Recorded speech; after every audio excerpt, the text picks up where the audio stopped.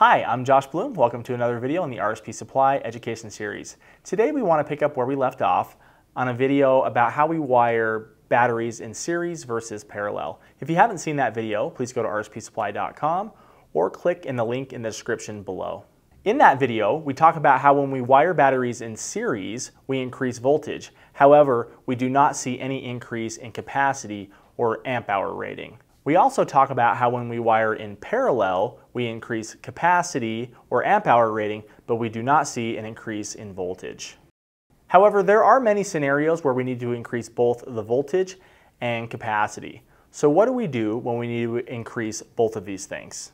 In this case, we combine both wiring methods, wiring both in series and in parallel to get the desired result. Let's use an example where we have a control panel that needs 24 volts of power and needs 15 amp hours of capacity.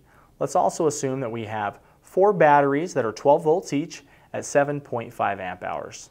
Let me show you how we wire these batteries to meet those requirements. We first take two 12-volt batteries and we wire those in series.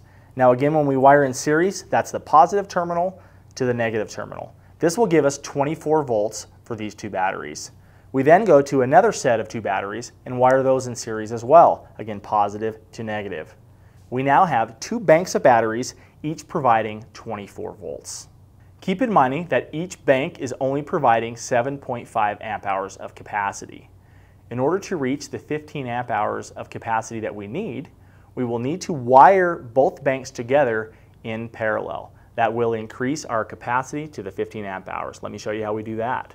From the first bank, we wire the positive terminal to our load, and we also wire it to the positive terminal on the second bank. We then wire the negative terminal on bank 1 to our negative DC bus and also to the negative terminal on our second bank.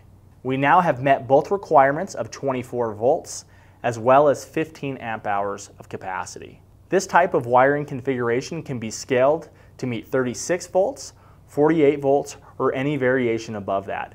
We can also scale this to meet any capacity requirement that might be needed.